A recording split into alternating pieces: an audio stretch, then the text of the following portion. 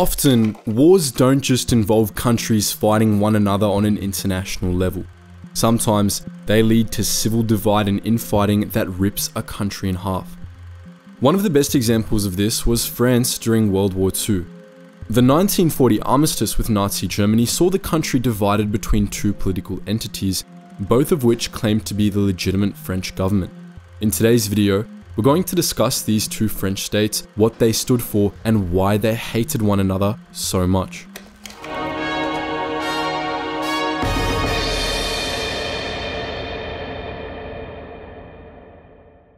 In July 1940, France signed an armistice with Nazi Germany following her total defeats in the trenches. This agreement ended the war, but it also brought an end to the Third Republic, the French state that had governed France and her colonies since 1870. As part of the armistice, a French World War I veteran named Marshal Philippe Benoni-Omar Pétain took the country's reins. He established an authoritative state based out of the city of Vichy, known as Vichy France. In this new government, the Marshal had complete power. Every pre-existing administrative body, including Parliament, were now puppets of Pétain, who turned France into a quasi-police state. German soldiers occupied the northern half of the country, and 2 million Frenchmen were taken as prisoners of war. Not everyone accepted this new French state, however. The renowned French general Charles de Gaulle was in London when the armistice was signed. On June 18, 1940, he issued an appeal to the world and his countrymen known as the June 18 Appeal. Under this appeal, he declared this new French state illegitimate and claimed they were traitors to France. He encouraged those who were loyal to her to resist this new regime and take back control of their country. Most of France and her territory supported the new state of Vichy France, but some allied themselves to de Gaulle's cause. De Gaulle and his supporters created a government in exile in London that claimed to be the legitimate government of France, known as Free France or France Libre. This political entity continued to fight in the war alongside the Allies under the Free French forces. It also supported the resistance back in occupied France, known as the French Forces of the Interior. This political clash divided the French. Initially, few joined de Gaulle's Free France. By late July 1940, only 7,000 French soldiers rallied to de Gaulle's side in England. Alongside these forces, 3,600 sailors on 50 ships belonging to the French Navy joined Britain's Royal Navy, creating the core of the Free French naval forces.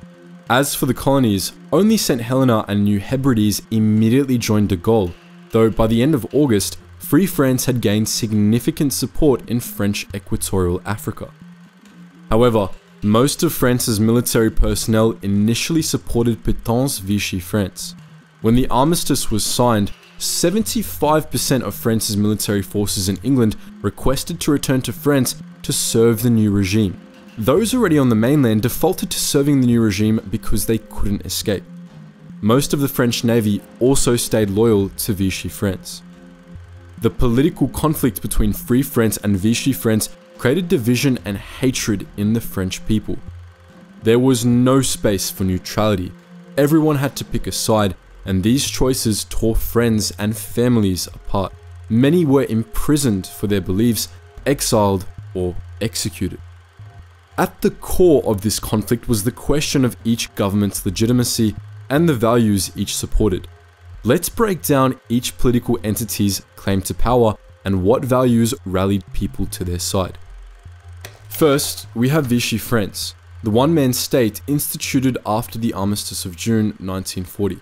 By July 9, 1940, the French Parliament voted to abandon the Third Republic and give Marshal Philippe Pétain complete control of the country. Pétain used his extensive power to implement many new policies that served his agenda. Best summarized as work, family, fatherland, or travail, famille, patrie. In many ways, the Vichy government collaborated directly with the Nazis. Pétain's regime saw the persecution of Jews and communists, many of whom were rounded up and sent to concentration camps. The way in which the Pétain regime came into being earned most of the French people's support. Because this was a decision supported by parliamentary vote, most people saw Pétain's as the new legitimate government. By default, this meant they viewed de Gaulle's government in exile as a usurper government. French Admiral René-Émile Godefroy summed this point of view up very well in June 1940. For us Frenchmen, the fact is that a government still exists in France, a government supported by a parliament established in non-occupied territory and which in consequence cannot be considered irregular or deposed. The establishment elsewhere of another government and all support for this other government would clearly be a rebellion. Another reason why the French people supported Pétain and his Nazi collaborationist government was that they didn't believe Britain could take on Germany. Many believed Britain would fall in a matter of weeks, so supporting de Gaulle's London-based government would only result in more grief for France. Surrendering was the lesser of two evils. But support for Vichy France went much deeper than political legitimacy. When France lost to Germany in 8 short months of war, the French people were shocked and humiliated by this humbling defeat. They needed a scapegoat.